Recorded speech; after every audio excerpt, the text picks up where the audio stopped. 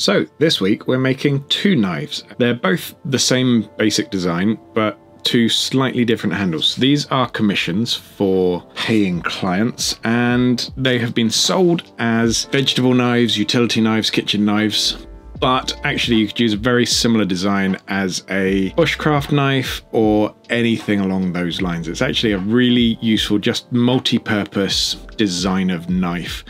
The basic construction follows a very similar pattern to the construction that I've used on previous knives and will continue to use. So what I'm going to do, actually, there were some really useful learning points in this process because these were a couple of the very early knives I made. So I really was sort of learning things as I went along, and there are things which I've now applied to my knife making, which you'll see in future videos. So first of all, we got them cut out with the angle grinder from the templates, and then started using hand files to refine the profile.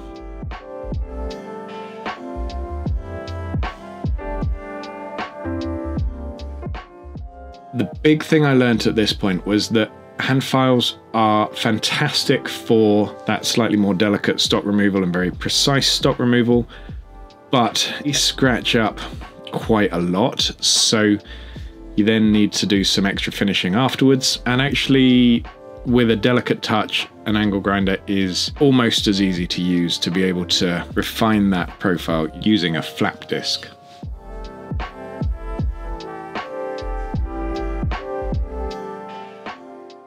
I've also refined my workflow just in terms of making my life a little bit easier at various later stages with regards to taking out tool marks with hand sanding both before and post heat treat.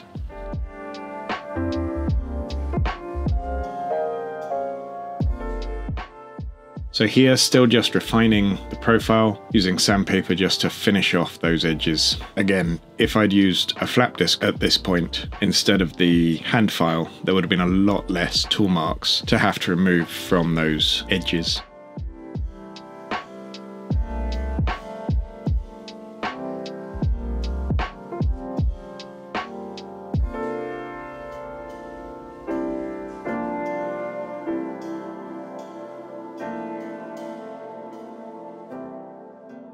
This sanding disc on the pillar drill is absolutely fantastic, and it does make some of the smaller, particularly where you're trying to get almost circular cuts.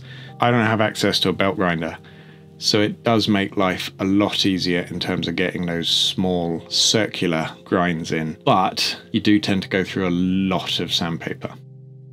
So we're going to put a 3/8 mosaic pin into the very end of the handle and two 6mm pins into the front of the handle. So I've got brass pins and then that mosaic pin, which I bought from Ground Flat Stock GFS Knife Supplies. I am hoping to learn how to make my own mosaic pins, but that will be a project for down the line.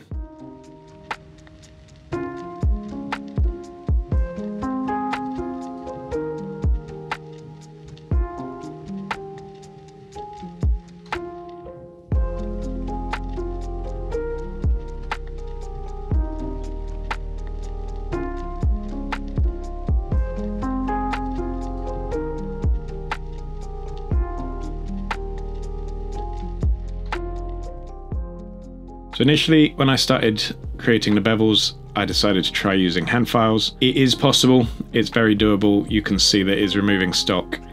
It just was going to take a very, very, very long time. And actually with these knives, I wanted a slightly convex grind from the spine of the knife down to the blade. I wasn't going to be putting in any extra drop lines or anything like that. So having tried this way, I very quickly realized this was just going to take an exceptionally long time. It was going to exhaust me, and I wasn't sure that actually the end result was going to be better than trying any other technique.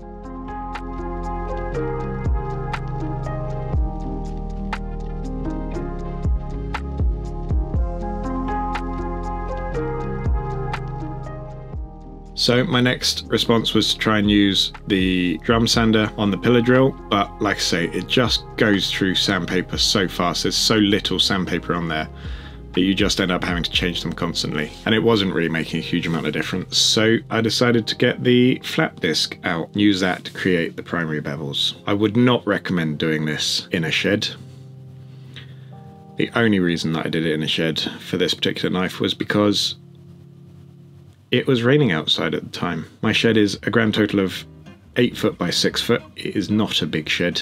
And Emma did phone me just to say, am I seeing sparks coming from the shed? I had to confess that yes, indeed, there were a few sparks flying around in the shed. Do not do this at home.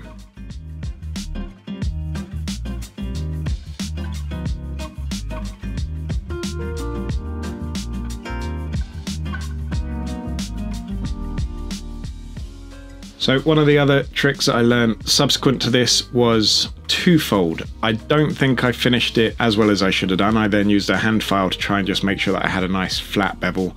Actually, I don't think the hand file really helped level off that bevel as well as it should have done. It then meant that I had file marks that then take a lot more hand sanding.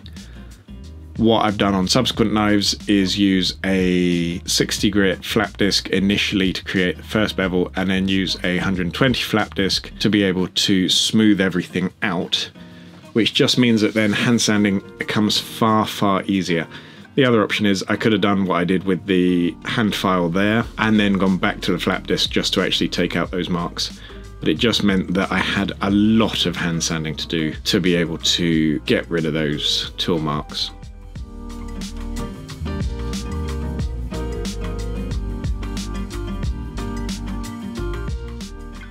By going up to a 120 flap disc now, it just takes away a huge amount of this hand sanding. The file also just left a few gouges in the blade, which I then had to smooth out with hand sanding, and that took a very long time.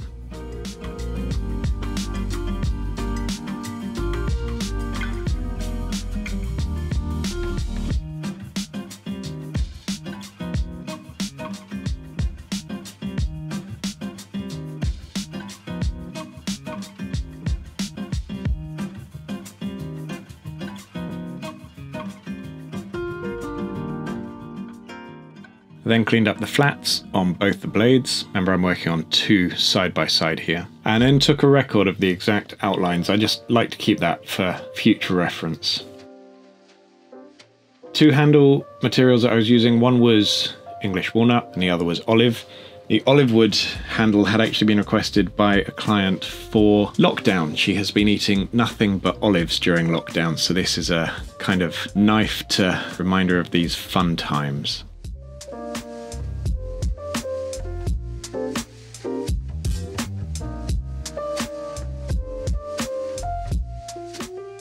So drilling out the pinholes in the handles and checking the fit up, making sure that everything fit fairly snugly.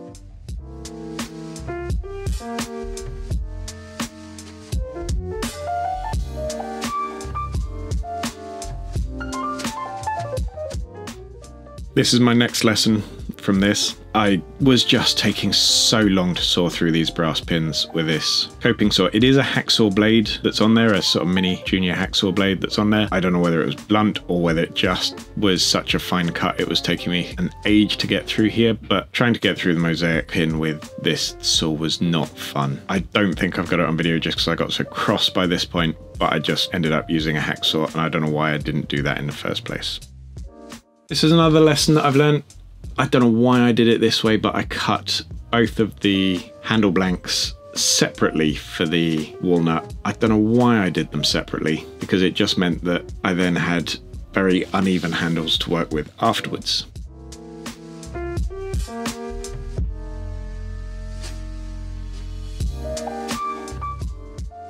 So we did a normalization cycle in my coffee can forge. In fact, we did 3 normalization cycles for each blade and left them to cool in still air between each cycle.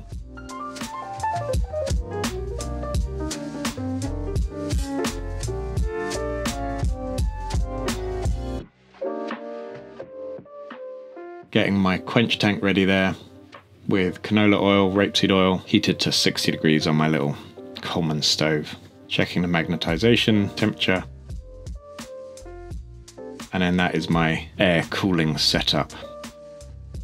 So first one ready for quench.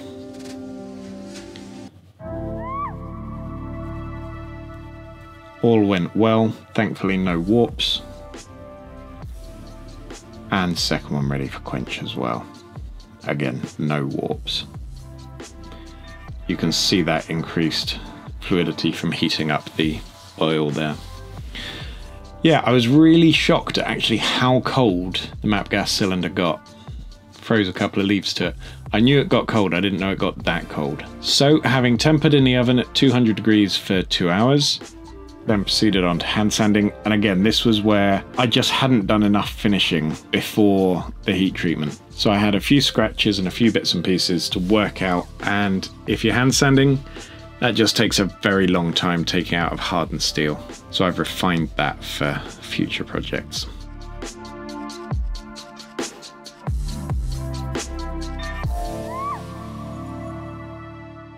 Again, using wet and dry sandpaper, Norton black ice, and working up to 2500 grit.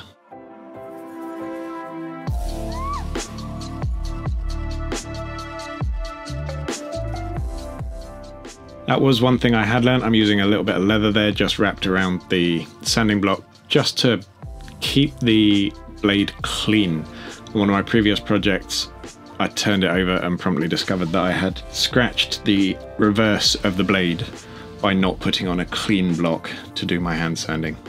So I then had to rework that side. So just smoothing off the inside edges of the walnut, ready for fit up. This was where my first disaster happened. I had the two pieces pinned together so that I could finish off the blade facing end. Got them all sanded up to 400. Really pleased with the results. Thought they were looking nice with a nice chamfer on them. And then as I went to take them apart, it broke. I think there must have been a flaw in the wood. I didn't see any sign of it before, but yeah, if I'd just been making this knife for myself, I probably would have just glued it all together and hoped for the best, but as this was being sold to somebody, that's not appropriate. So I had to wait 5 days to get new walnut sent to me because I'd run out of walnut, and started the process again. So sanded the inside edge, made sure everything was nice and flat, made sure they fit together well.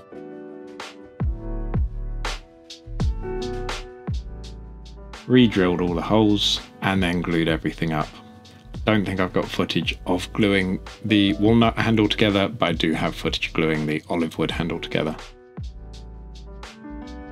I think I was just a bit cross about the delays at this point. So G-Flex epoxy to glue everything together. Pins in, plenty of epoxy, clamp everything up and leave overnight to set. White spirit there just to make sure that everything around the blade is completely clean. So once it was all glued up, used the flap discs again on the angle grinder to do my initial shaping.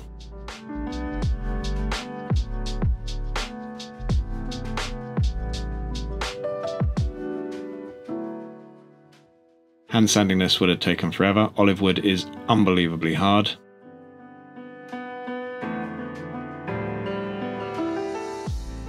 And then using a flat piece to try and create a nice flat edge along there and get the brass pins shined up. I ended up going back to the angle grinder to actually put a chamfer towards the bottom edge of the handle, just because it felt very square with it completely flat. So again, this is something else I've learned in terms of my handle designs. I much prefer having a slightly, not completely triangular handle design, but certainly with those sloping in sides. So I now do far more work using the angle grinder.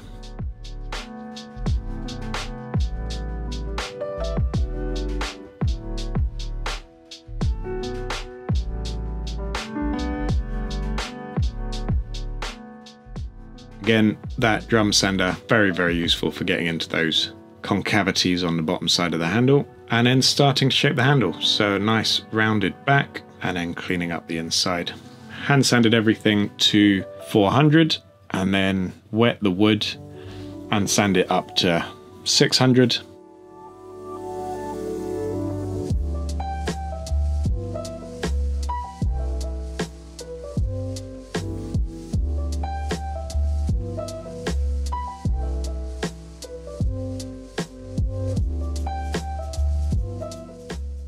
And then a coat of white spirit and then a coat of tung oil. And that white spirit just helps that tung oil really soak into the grain to really bring out that beautiful olive wood. And this is finishing off the walnut handle. Same thing, 400, get it wet, 600, white spirit. Yeah, I got a little bit of epoxy stuck in the mosaic tube, so it is a mosaic tube rather than just a straightforward pin. It's just using a little needle file there to clean that out.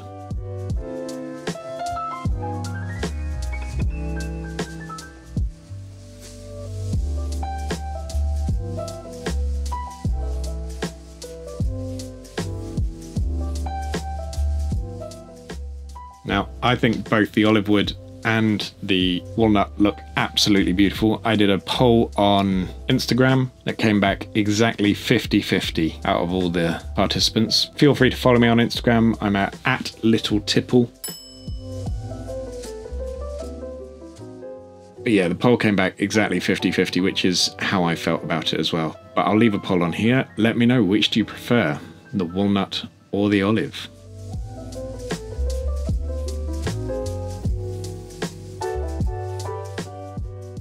And then hand sharpening, which again, I think there is definitely a step to be made here by creating the initial secondary bevel. I think this will be a really good use for the drum sander, just to be able to create that first stage of secondary beveling and then going on to hand sanding, so it won't take quite so long. But working through 180, 600, 1000, 3000.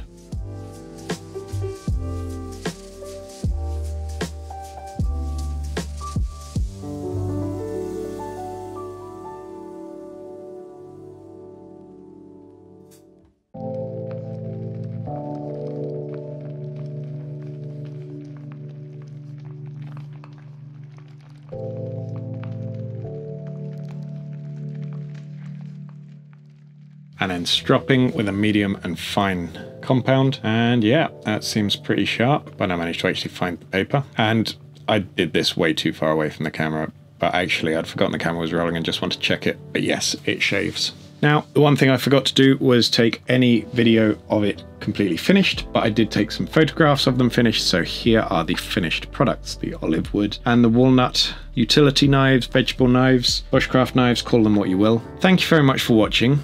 If you've got any comments or suggestions or anything I could do to potentially improve my workflow, I'd love to hear from you, so please leave a comment in the section below. Please like the video if you liked it and subscribe if you'd like to see more. But otherwise, thank you very much for watching.